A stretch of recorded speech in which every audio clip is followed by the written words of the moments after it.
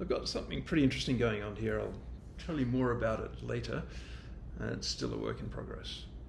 Anyway, I've done something and had the dreaded failure to regenerate with lots of red, and I know what I did, but it's not always clear. So there's this new thing that we added in 1.183, which is the latest release if you're listening to this around July 4 holiday. Alright, so I'll show you a very quick version of what is going on there. So I changed something upstream in a sketch, and suddenly everything that referred to it is broken and red. So what you can do in this version is open up the version and history tree and hit the repair button, and suddenly you select a history entry to repair this part studio.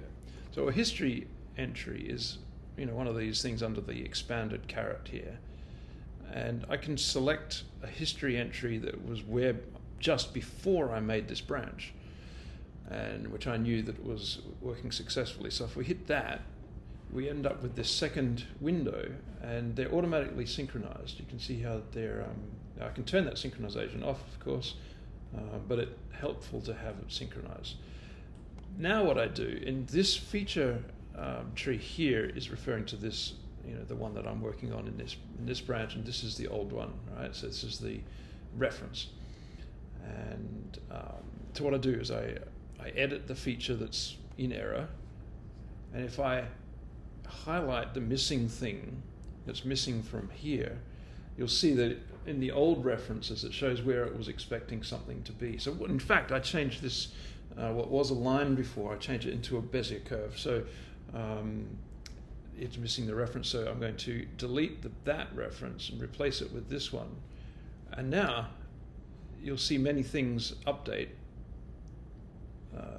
Let it reflect. In fact, it all updated, and there we go. That is successful utilization of the new repair manager in Onshape. Anyway, I'll explain what on earth is going on here very, very shortly.